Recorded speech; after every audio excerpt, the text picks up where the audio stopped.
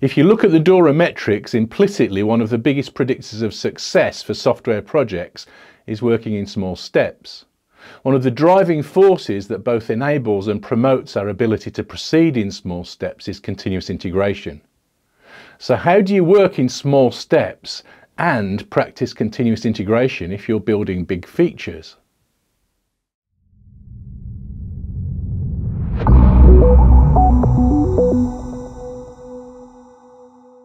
Hi, I'm Dave Farley of Continuous Delivery. Welcome to my channel, and if you haven't been here before, please do hit subscribe, and if you enjoy the content today, hit like as well. Thanks to our sponsor for this video, Launch Darkly. Launch Darkly is a first of its kind scalable feature management platform that allows development teams to innovate faster by transforming how software is delivered to customers. If you'd like to learn more, you can book a demo to see their platform in action. There's a link in the description below. I've recently written a new advice guide on the topic of testing in production. I regularly release guides like this for subscribers to my mail list. So if you'd like a copy of this guide and more guides like it, there's a link in the description to this video that allows you to join my mail list. Continuous integration matters because of the quality of the feedback that it delivers. One of my favourite descriptions of it comes from the C2 wiki, where the ideas of extreme programming were described for the first time in public. In it, they said, what if engineers didn't hold on to modules for more than a moment? What if they made their correct change and presto, everyone's computer instantly had that version of the module? You wouldn't ever have integration hell because the systems would always be integrated. You wouldn't need code ownership because there wouldn't be any conflicts to worry about. Continuous integration is about trying to achieve as close an approximation to that ideal as we sensibly can. Now, continuous might be a bit of an exaggeration, but again, the inventors chose it with some care.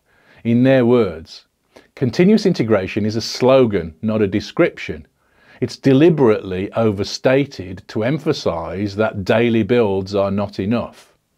So continuous integration demands of us that we commit small changes multiple times per day.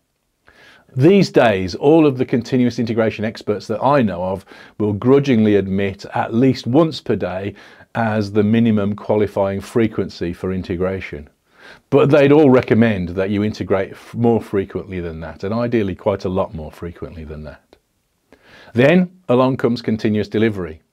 Continuous delivery is continuous integration's big brother. Now, not only do we want to know that our changes work with everyone else's multiple times per day, now we also want to know that they're releasable. So continuous delivery says that we work so that our code is always releasable. After every small change, we can release our code into production. Continuous delivery imposes a high standard for us on releasability. At the end of the continuous delivery pipeline, there should be no more work to do before you're ready to release the change. Now, I think that these ideas may be more important than they seem on the surface. I've been talking about them for a long time now, on this channel and in other places, and I often get some pushback because these ideas challenge things that people like. But I think these ideas go a bit deeper than that. This isn't really about likes and dislikes. I think that with these ideas we're touching on something a bit more fundamental than that. In continuous integration, we're evaluating the truth of our system. CI is about maintaining the idea of the current version of our system as something important, different from other versions. If we work as part of a team, then no one person has access to that truth of the system. We're working in parallel, so at any instant, my version of the truth is different from yours. So the real truth of the system is some combination of our individual local truths. I can make a change that invalidates your truth, and you can make a change that invalidates mine. If we each work on separate branches working in parallel, it doesn't matter how many times you pull from the shared truth if I'm not committing my version of it. You won't see my changes, so you won't see the truth of the system. We only get to see the truth at the point when the last one of us merges our changes. As soon as you have two copies of information in different places, each of them changing, you're in a complex world. Inevitably, in this circumstance, the longer you wait to bring them together, the more they will diverge, and so the more complex the task of merging them becomes. This is a risk, and the cost of this risk is hard to estimate. But what the data says is that if you wait for more than a day to merge the changes, then you will produce software of lower quality more slowly. There are lots of reasons for this, and I talk about them in some other videos. So continuous integration says all of us should evaluate all of our changes together at least once per day. And it does that not because it's cool or because Kent Beck told us to, but because the point of integration is the only time, momentarily, when we get to see the truth of our system. This isn't a choice or a preference, this is a fact. We can try to mitigate the costs of not knowing the truth by doing things like not allowing devs to work on the same parts of the code base. But now you're doing more work and adding extra constraints that cause other kinds of problems. So continuous integration keeps the truth of our system in vision in a way that nothing else can. I said earlier, CI says we should evaluate our changes at least once per day. So what does evaluate mean? We may learn something by simply merging our changes and checking that they compile if we're using a compiled language. But to really evaluate them, we need to know that they work together. So we need some tests too. In CI, the best way to work is with test-driven development and practice red-green refactor commit. After each tiny increment in the behavior of our system defined by a test-driven development created unit test, we commit our changes. And continuous integration runs everyone's tests together. Continuous delivery takes this a step further and says that after every one of these tiny steps, if all of the tests pass, our system should be releasable. Not necessarily released, that's a different question, but ready for release with no more work. But wait, that means that we have to compile whole new features in a single commit with a single test. Well, no, of course not. But if that question was going through your mind, you're clearly seeing the problem that is our real focus for today. How do you develop sometimes complex features, keeping the system releasable after every single tiny commit? The answer that springs to most people's minds at this point is usually feature flags. And that's a useful answer, but it isn't the only one. And it isn't even the one that I'd usually start with. Structurally, there are 3 strategies in all, and each has its place. Let's start with feature flags. These are kind of a software switch that through configuration allows us to define which version of the code you see when you're using it. Imagine that you have a new feature that you want to add to your system. You develop the new feature, but want to be able to try it out first. If you built it on a branch first, then this works against continuous integration, so that's not going to work as well. So, to keep the code releasable so that you can practice continuous delivery for your new feature, as well as for the rest of the system, you need to be able to release the code for your new feature before it's finished. So at the point or points in our system where our new code will interact with everything else, we add a switch, a toggle or a flag that allows us or prevents us access to the new feature. Now we can have the flag turned off, preventing access in production until the feature's finished, and we allow ourselves the time to evolve our solution commit by small commit, getting a clearer picture of where we stand after every small commit and how our code works with everybody else's. We get to keep all the benefits of continuous integration and continuous delivery and making change in smaller, safer steps. This also means that at the point when you are ready to flip the switch in production, if something nasty happens, you can flick it back quickly and return to what was working before. This is a very good strategy. It gives you a lot more freedom to develop systems more incrementally. In continuous delivery terminology, this is called separating deployment from release. We're willing to deploy frequently into production and we release less frequently. That's not all there is to feature toggling though. We're talking about software here, so our switches can be smart. We could define different groups of users and specify the appropriate flag setting for each group. At first, we could imagine a testing group so that if someone in that group accessed the system, they could see and interact with the new feature, even in production while everybody else saw the system without it. We could also do smarter things than that, allocating new features to interesting groups or maybe even randomly, and so now we can do things like A/B testing on features and measure their impact on our system and on our business. This is an extremely powerful technique, giving us a lot of freedom and flexibility to make and control changes to our systems. There are good tools to support the use of feature flags, and the most well known is probably from our sponsor today, Launch Darkly.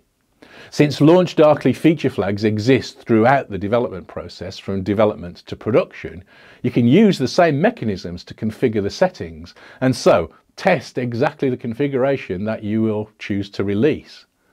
I've included a link to the demo of all these features in the description to this video, so do check it out. These sorts of tools are a good idea. They can do things like secure the communication of flags to make sure that bad people don't get control of your system, and they can send toggles of the flags quickly and efficiently. This answers one of the commonest questions that I get asked about adopting continuous delivery. How do I keep my system working while I'm developing features that take more than a single commit? Well, this is one way to solve this problem. The advantages of working this way are very significant, but the biggest one is that we can now work more incrementally. We can make whatever changes we need, whether they're narrowly scoped or broad brush. We can use refactoring to prepare for a new feature, and we can do all of this step by tiny step. Each step is simpler so that it makes it easier to spot mistakes. And in the worst possible case, where one of these small changes is a misstep, we can step back the short distance to where we were, discarding the misstep, and continue with another attempt. This way of working predicts higher scores on the DORA metrics of stability and throughput, which by definition means that you are building better software faster. There are two other strategies that can help too. Feature flags are a great tool, but one of the questions that they pose is, what should we test? Flag on or flag off? Well, if you can switch this in production, you should probably test both, which is fine if you only have one flag. But what if you have 500? Now there are too many configurable different routes to test. Feature flags represent another form of information hiding, really.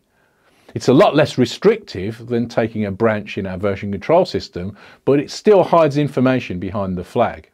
Flags are better than branching because they branch at the level of the behavior of the system rather than at the level of the source code of the system. So all the code is there and available to change in development. But when we're interested in the behavior, as we are in the testing of our system, flags can still obscure the picture. To solve this problem, there's another approach that can help. This is called dark launching. The idea here is that we leave our new behavior in place.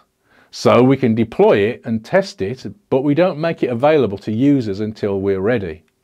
This can take a lot of different forms. You can imagine a web application where we simply don't add the URL that points to the new feature until we're ready to release it. Or maybe a service where we can start off with the shell of a service that isn't connected to other services yet. We can control access to our new work, maybe only giving the URL to our new feature or access to the new service to some people. Or once again, we could make this a little smarter, using switches and access control, allowing the testers in but not the general public. This approach has an advantage in that we can choose to run the new stuff live in production before it's ready for real use. This isn't a switch, new or old anymore. This is a little bit more complicated.